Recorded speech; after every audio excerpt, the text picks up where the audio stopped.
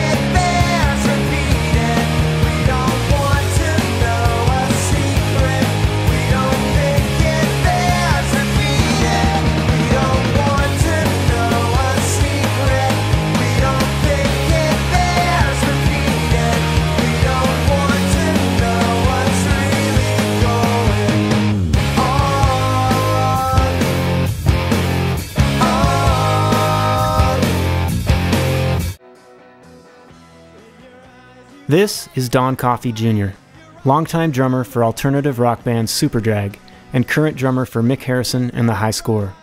I met Don long ago, just after both our bands got signed to our first major label deals. His was to Elektra and ours was to Reprise. We bonded backstage in New York over similar drum pedals and our aggressive styles of playing. Don is a real slammer and brought extreme acceleration to the Superdrag tunes. Their first release, Regretfully Yours, was chock full of high-energy loud pop tunes, including Destination Ursa Major and the radio smash Sucked Out. We continued to cross paths through the late 90s playing similar radio festival shows across the states. By the time my band fizzled out, Superdrag was getting ready to release their much-anticipated follow-up, Head Trip in Every Key, produced by Jerry Finn. It was around this time when I started a one-man band called Priss, where I played all the instruments. I was heavily influenced by Head Trip. The first single off Head Trip was called Do the Vampire. This song blew my mind at the time. I think I wrote 3 complete songs ripping off elements of this one tune. Soon after Head Trip, for various reasons, Superdrag and Elektra parted ways. Fast forward to 2008, after many side and solo projects, Superdrag reunited to record a new full-length entitled Industry Giants. They continued to tour through 2009 to support this release. After this tour run, they again became inactive and began playing in other projects and releasing more solo records. Currently, Don is rocking the kit in Mick Harrison and the High Score. They have a song called Let the Motor Run, available on their Bandcamp site.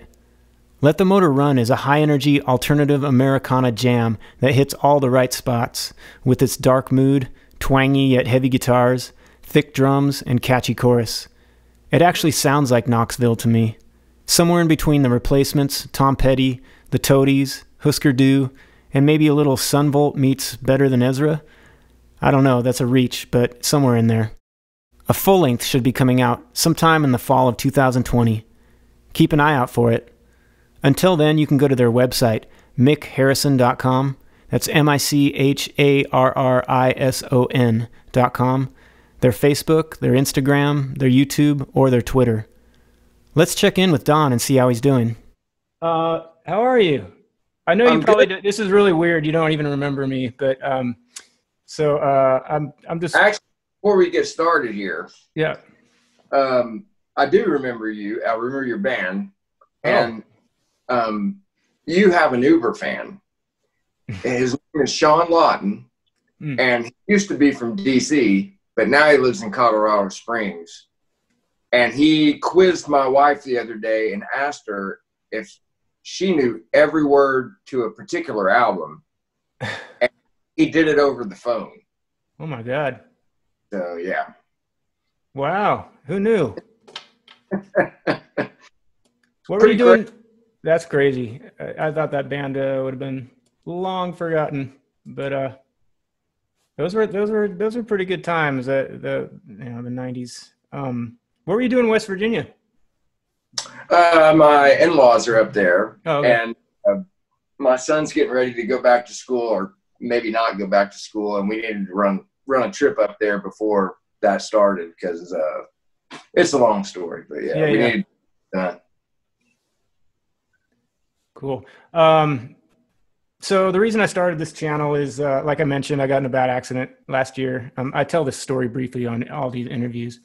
And so I ended up having spine surgery, broke ribs, I had to sew my left ear back on, all this stuff. It was after a concert, the first show of a tour that I was starting on.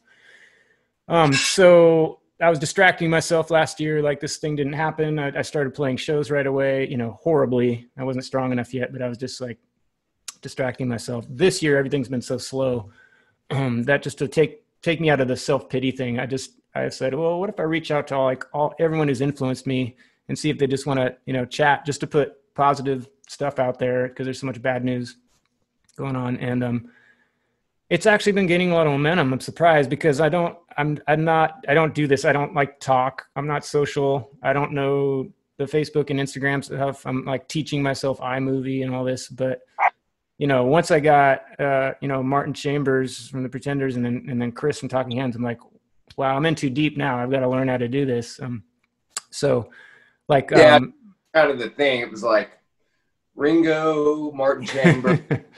I was like, oh, well, yeah, of course. Yeah.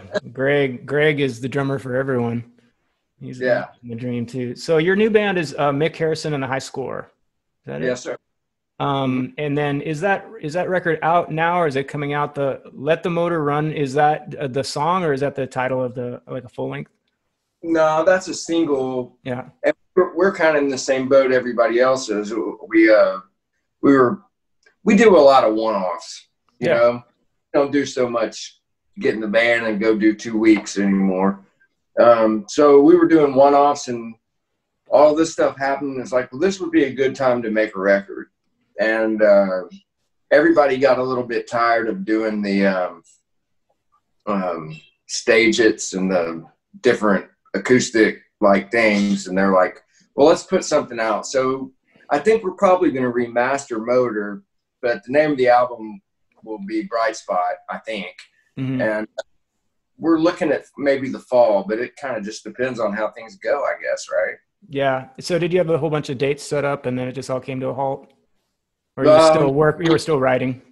No, we never have a whole bunch of dates set up, but but we were kind of in the middle of, like, we had a few shows left to wrap up, and we were kind of already working on a record, and then it kind of just went full speed to doing the record. And so that's kind of where that went. I gotcha. I want to play a couple seconds of that just in case one of these people watching.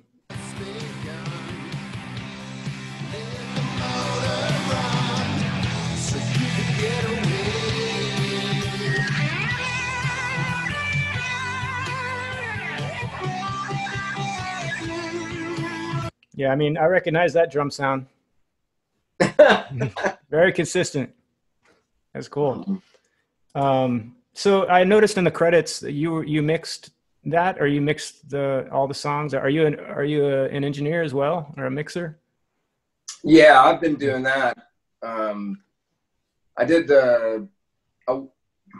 it's kind of a complicated story, but when Superdrag got off of Elektra, the next records, I was involved in the engineering side of that. I had some help on the first one. I had a little bit of help on the second one. And then after that, the band kind of went its separate ways, and I kind of started up my own thing here in Knoxville and started recording bands. And so I took 10 years off when I had a kid about 10 years ago. He's 12 now, so 12 years ago. And I didn't pick up drumsticks for 10 years. Yeah. And then Mick Harrison and the High Score guys, which they've been a band for like 17 years now, and with rolling members or whatever, but they've been a band a really long time, and I've worked with them over the years in different bands too. Then they called me and they were like, we need a drummer for tonight. And then it turned into a 3-year like thing so far for me, but I'm still the new guy, you know. I gotcha. A well seasoned new guy. Do you mind if we chat about the old days just a little bit? Sure, absolutely. Cool. So yeah, the first time I met you, we probably were signed about the same time. And then, the label starts sending you out on these kind of collaboration or festival type shows where there's like 4 or 5 young bands or newly signed bands at the same show. And then you travel around the city. Like, One of them I remember was in New York, and it was us, Muzzle, you got Superdrag, there was Ash, and Not a Surf. I know you guys have played Not a Surf a lot.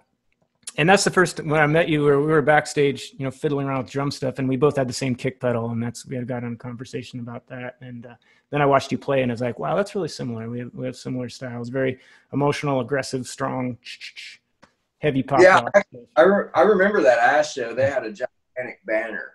Yeah. The lit up. They had a lot of, that was, and then we went out with that to support them. I think it was right before that or right after that, and we had a lot of fun. Crazy time. Good boys, and they're still chugging away. Yeah, they're still doing it.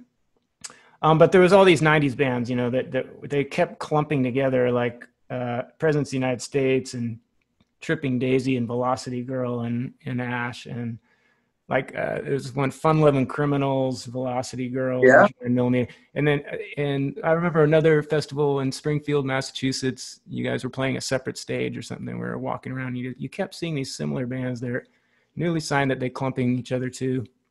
But it was really cool. So like during that time, right when you started hitting the road, when you got a little bit of money and you're playing these bigger shows, do you remember a moment or a particular show where you're like, wow, I didn't think I'd be here. Like that was cool. I just met someone, that I always looked up to, or I can't believe we sold that place out. Or do you remember one particular show?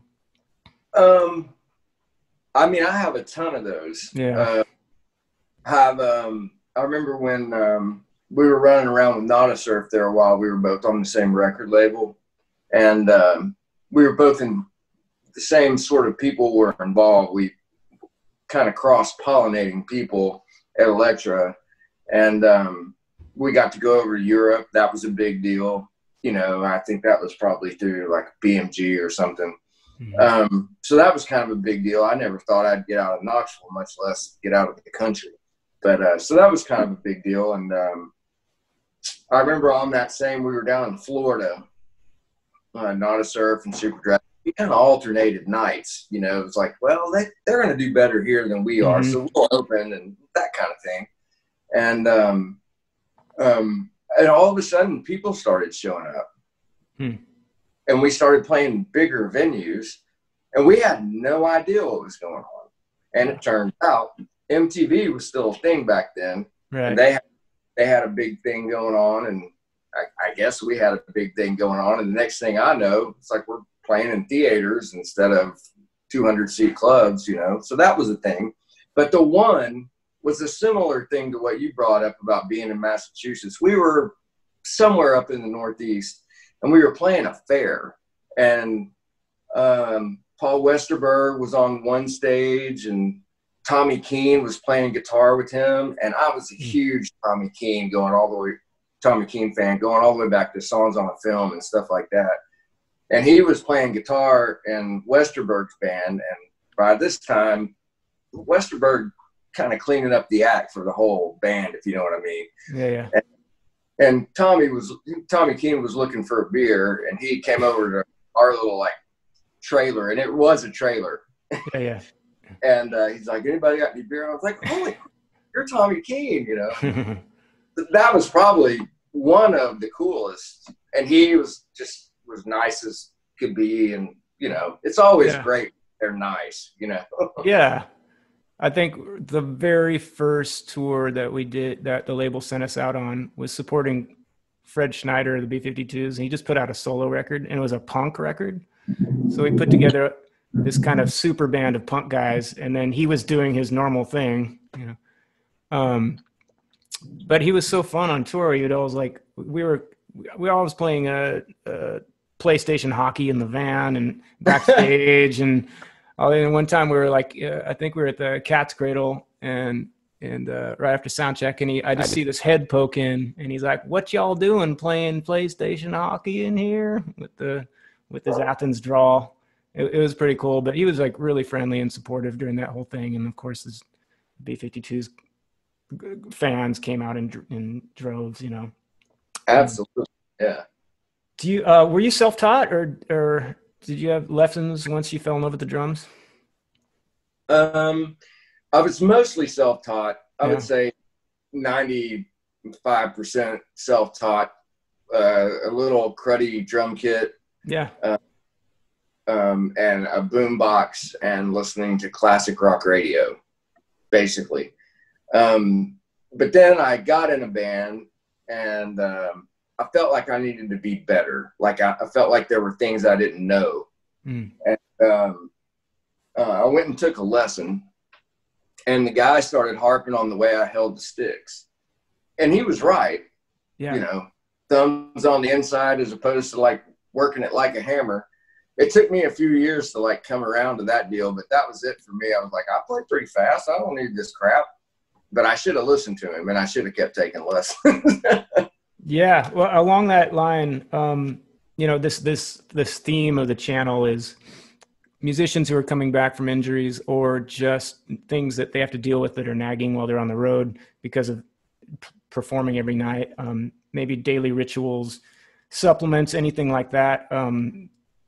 Compared to the old days where you're just playing every night and you're just bashing it out, maybe holding the sticks improperly, you know, putting your arms and your joints in harm's way.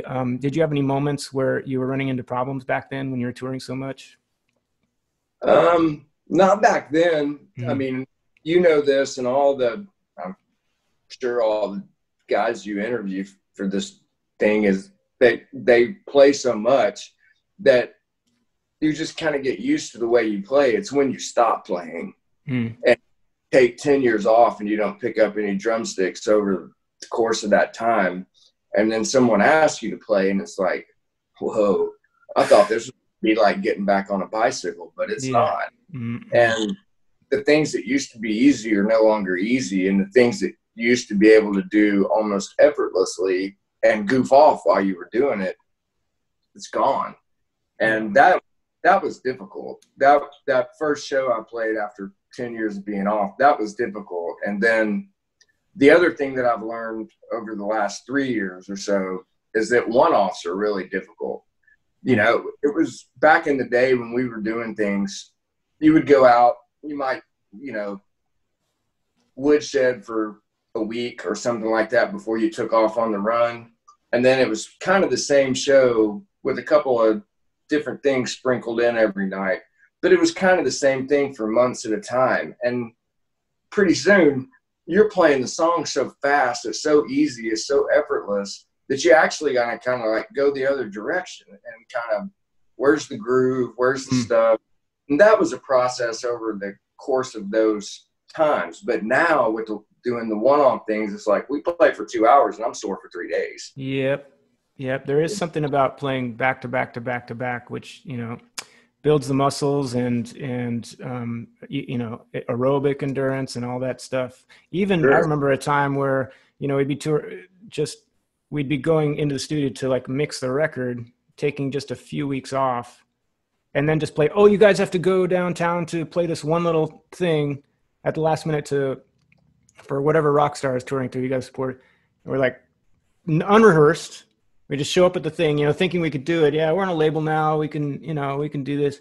Totally felt left-handed, left-footed, weak, you know. And it sounds weird. Yeah. You get that? Yeah. I mean, it's like you've been in there, you've been listening to pretty decent speakers in a studio situation. I call it studio head. Mm-hmm. And you're in there and you're listening to it for weeks or months or whatever it is. And then all of a sudden it's like, go play a show and you hit the kick drum and it's like, dunk, dunk.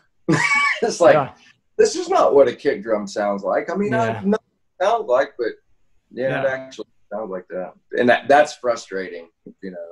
Or when there was a string section and now there's no string section because you're back to 4-piece, you know, that's frustrating. Yeah. When you guys were building your crowd back in the day, it was in Knoxville, is that right? Yeah, pretty much. Okay. I grew up in LA and then I moved to Seattle, and that's where Muzzle came from Seattle. So I know what it's like to, you know, try to get a band together in LA. It's much different than Seattle. Seattle's very condensed, very competitive. LA, you need a car. It takes forever to get from one place to the other. And there's not so much a scene, there's a collection of scenes around. Seattle is very, so you can ride a bike across Seattle, you know, in just a very short time, and there's clubs everywhere.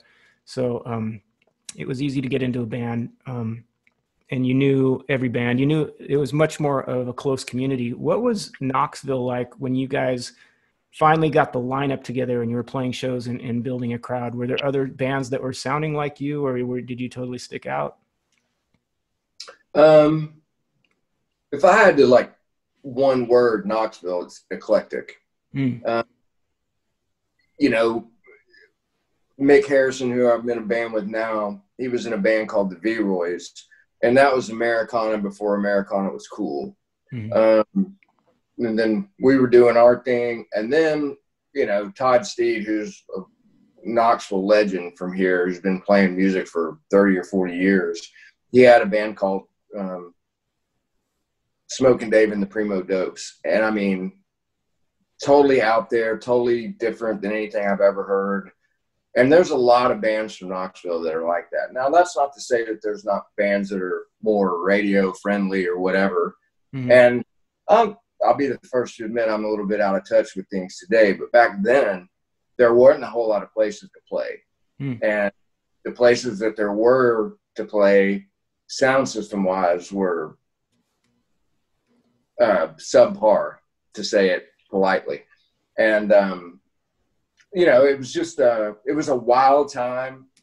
But the thing was, it was competitive, like you say about Seattle, but everybody got along and everybody kind of rooted for each other. And it wasn't like, we want to take a gig from you, or there wasn't any of that kind of thing. It was just more like all for one, one for all. And it always has been that way around here. It's like everybody kind of pushes each other, you know, like, I'm sure it's this way in Seattle too, but, you know, the V-Roys and Superdrag were on opposite ends of the spectrum, and all we cared about was which band sold the most beer. That was it. And so we'd go play a club, and they'd play a club, and we'd be like, well, how much did you sell? And how much did you sell? And, you know, that was kind of the thing. Yeah. Did you have to go to Nashville? Did Nashville have rock clubs? Did Knoxville have rock clubs? And if not, did you have to go to Nashville? Did they welcome rock sound at that time? Knoxville was pretty much punk rock scene. And it was, I mean, if you had to like draw a picture in a punk rock book about a punk rock club, we had plenty of those. And when I say that, I mean, you know, we were playing in, you know, a place called the China King, which was a Chinese restaurant in the daytime, but at night, you know, it was kind of whatever. So it was like that. There was a place called the Library that was kind of a legendary like club where I saw Guadalcanal Diary and REM and all of those kind of bands back in the 80s, late 80s, whatever. Yeah.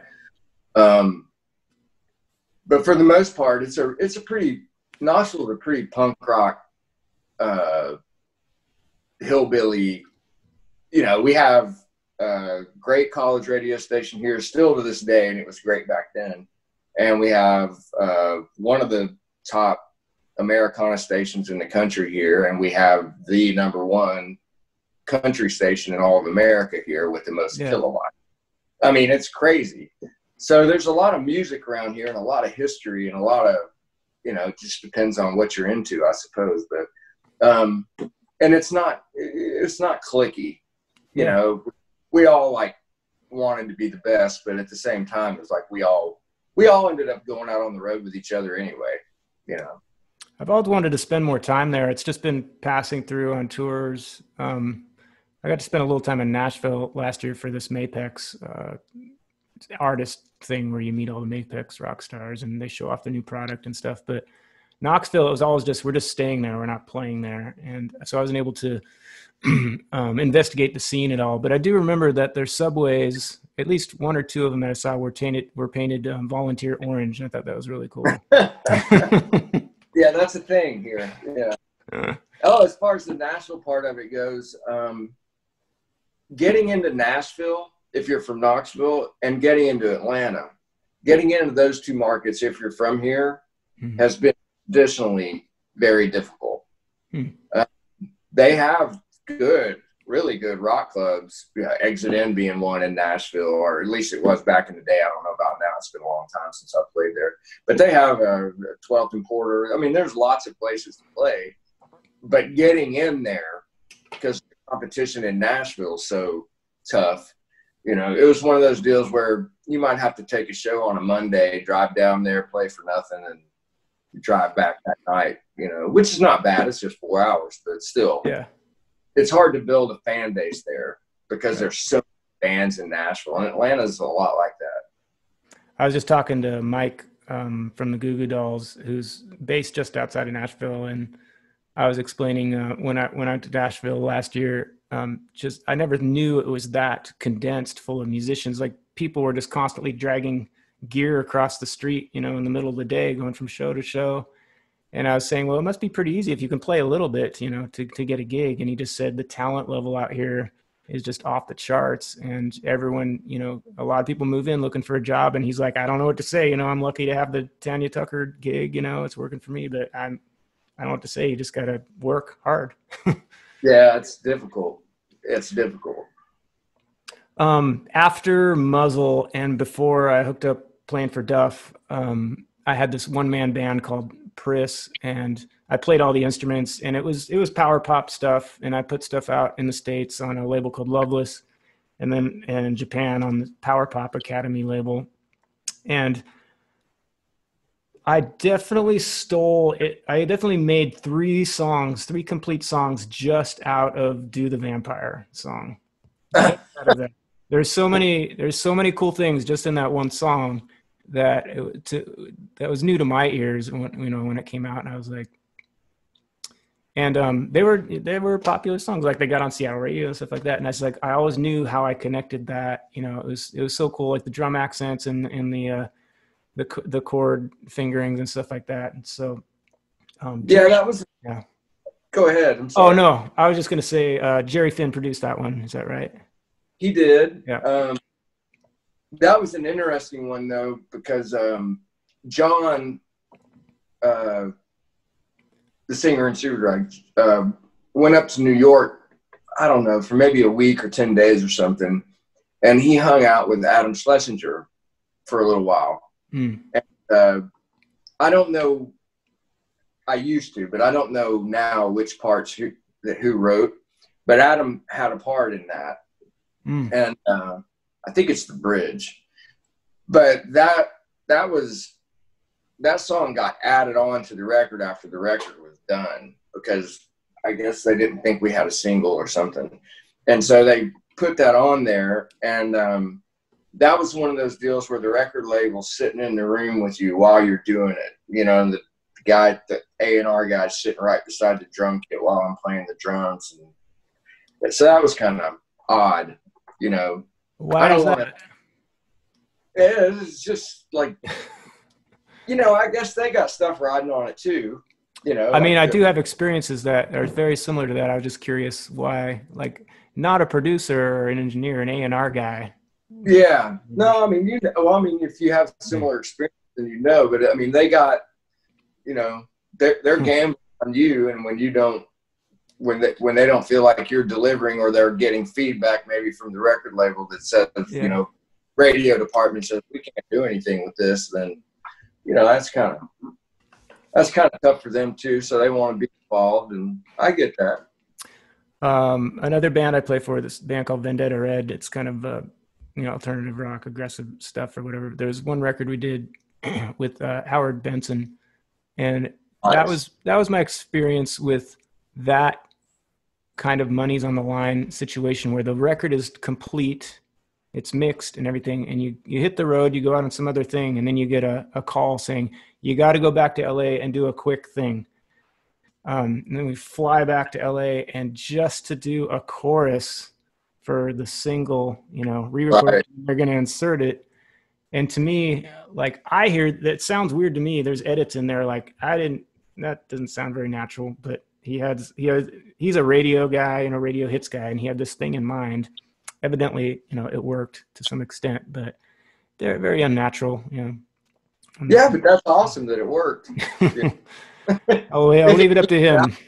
If it keeps you out there on the road for a while, and you can make make some bread at it, I think it's Yeah. okay. You know, That does come up a lot in some of these conversations. Like I was interviewing my friend Murphy from Sugar Ray, and that song, their first hit, "Fly," which was actually on their second record, that was a very last second add-on at the end when they're all depressed and they're going to give up and it's just not working. And then this thing comes out of nowhere, and then they get David Kahn to produce it, and they get Supercat, and then they go with this new sound. And that song, "The Reason" by Hoobastank, very last. That record was already done. They threw it at the very end. So yeah, it doesn't surprise me at all. I think it probably more like that than people know. Mm-hmm. Were there any memories how Jerry produced, maybe how he produced the drums, or just his technique overall that you remember, that you liked or didn't like? Well, first he of all, produced Vendetta Red's first record. That's why I'm making this parallel. Yeah, no, we were gonna make that record at Ardent Studios in Memphis, and we'd always wanted to work there, in part because we're all Replacement fans, but we're also all ZZ Top fans, and you know, that studio is a Tennessee historic studio. It's maybe not Sun, but it's right up there. Yeah. And so we wanted to make it there, and Jerry, for whatever reason, there's more than one, couldn't make it work there. So we went to LA, and we went to Sound City. And the drum room in Sound City obviously is, you know, I mean, they make movies about it. I mean, it's ginormous, and it's, you know, if you can't get a big drum sound there, you can't get a big drum sound anywhere. Yeah. Jerry had worked in that room before. The mic stuff was not anything, if you're working on that level, that would be any kind of big surprise, you know, Cole microphones, you know, 67s, 87s, just everywhere. I don't know how many tracks of drums, but a lot, you know, room mics, stereo pairs, you know, stuff 4 feet out from the kick drum, you know, underneath the snare, you know, just stuff everywhere. It took up the whole room. And then, you know, the guys that worked there, the assistants, they're all like, you know, writing signs and taping them up to the mic stands. Don't touch, don't touch, don't touch, everywhere, you know. As far as like what he would have done compared to somebody else, I don't really know, but I wrote it all down.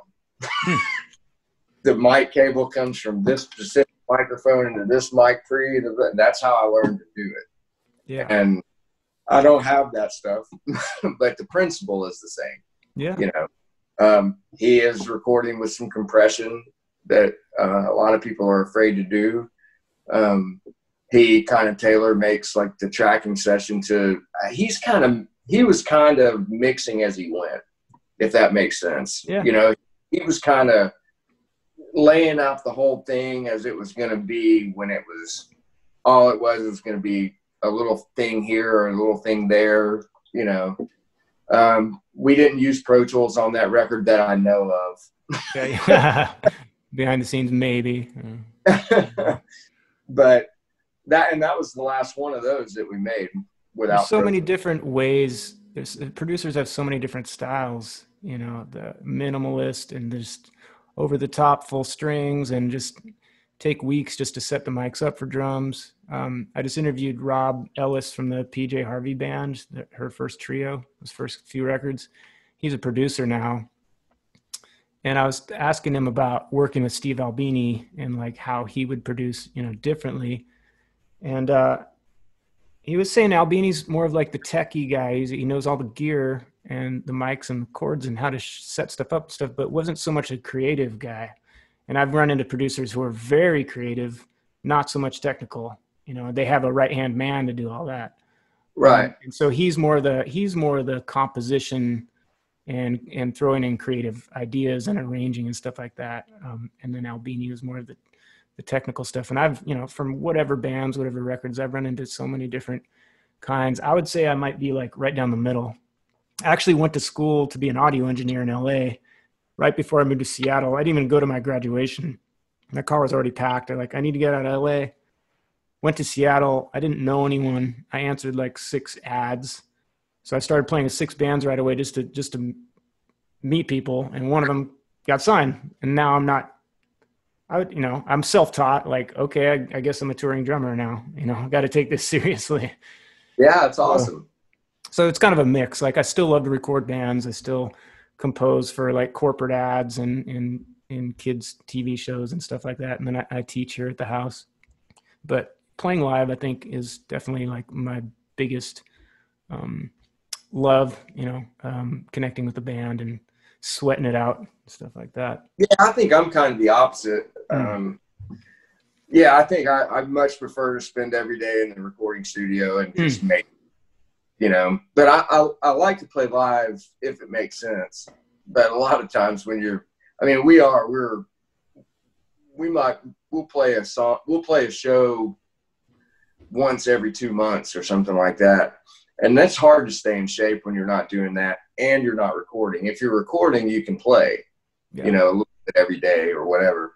But when you're not playing and you just got to do the one-off and no one wants to get together to practice and you just got to show up and like do it, it's carrying the load, Yeah.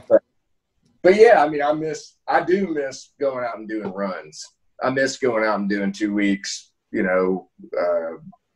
5 days on, 2 days off. I miss that. Get out of town a little bit, see some new faces. Yeah. You guys reunited. I'm not going to go through your whole life story and all that, but you reunited in 2008 with Industry Giants. And then are there any memories was that a good experience for you? And are you guys still in contact now? Well, anytime I get to hang out with those dudes, it's a fun experience. There were some challenges. Half the band lived in Nashville and half the band lived in Knoxville. And we had to work out how we were going to rehearse. And that was a little bit difficult. But overall, I had a really good experience with it. It was, we recorded in Nashville. So, it was kind of like I was driving all the time, doing stuff, trying to help make it happen. And it was just, and I had a kid at that time. He was about 1. And so that was difficult, but the experience of going out and playing, and mostly, I always worked the merch booth. So seeing all the people again was fun, that's always kind of been a highlight for me. It's like the show is the show, but after the show's over, that's when the fun starts. And, you can make some money too. That's great. But, being around the people and, people, I'm sure you experience the same thing. You'll see somebody in Richmond, Virginia, and the next time you see them, it'll be in Pittsburgh. And you're like, I thought you were from Richmond. But, I see that a lot when we're doing the UK stuff with Duff. Like, there's people who travel. Yeah. Interesting. Yeah, they'll come from all over the place. It's like it's the only time they're going to play, so we got to go, right? So, yeah, it's cool. So you were saying that, what was the time range you were saying that the Mick Harrison stuff you thought was going to be out for the world to hear? I think it'll be out in the fall. Mm-hmm. But, with everything going on, it's kind of hard to predict. But we are 3 songs away from being mixed. And I think we have the mastering thing sorted out, which usually doesn't happen this early in the deal for me anyway. Yeah. So I think we found a guy that we want to use. And so we're in the process of getting it all lined up and sorted out. Are there any drum endorsement stuff that you need to say thanks to, or anything that you've been playing on for a long time that you just fell in love with? Well, I'm not endorsed by anyone anymore. Yeah. But back in the day, a long time ago, around the Jerry Finn time, and I won't go into the whole story, but let's just say I got a pork pie kit out of that deal, and I love that drum kit. Yeah. I'm not endorsed by them. I'm not telling anybody to run out there and get one. I'm just saying the kit that you hear on that record is this kit. And so on the Head Trip record, Sport yeah. Cloud? Okay. I'm talking to Butch Norton. He's a drummer for everybody. Back in that day, he was with the Eels, but now he's with Lucinda Williams and Tracy. He's a pork pie guy. Yeah. Yeah. So. Well, you know, I never even back then I didn't have an endorsement. I think I had a Sabian endorsement for a short time, but I kept breaking them and sending them back, and they cut me out of the deal. But they wouldn't even let you keep them. Just keep them, and we're moving on. No, you got to send them back. But you got to send them back to prove it that you broke them. Oh yeah. Crazy. Yeah, that's true. You know what? I'm really grateful that you accepted to talk with me a little bit, and we were able to reconnect. This is cool. Oh man, I'm super honored. I mean, the people you're interviewing and stuff is like that's up here. I'm just glad to be. Don't sell yourself short. No. I'm just glad to be involved at all, and I'm glad you're getting healthier and you're getting ready to get back out there and rock it a little bit. Every day's an adventure. Every day's an adventure. I hook myself up to electricity and try yoga stuff. I used to run every day, like 7 to 10 miles a day, even like pre and post show. So that's the one thing I miss is the running. I can't run yet. I can walk and drum and stuff like that, but I really miss the running stuff. So it'll come back. It'll come back. I hope so. That's the positive thinking I'm talking about. That's right. It'll come back. Hey, thanks so much again. When this is done, I'll send you the little link, and yeah, again, if you wanted anything deleted out of this, just let me know, because I've had a couple sensitive situations, but I'm a good editor, so. All right, and anything you need to make it better or whatever, I'll do it. Cool, man. Good luck to you. I really appreciate it. Thank you, Bert. Appreciate it. Talk to you later. All right, man.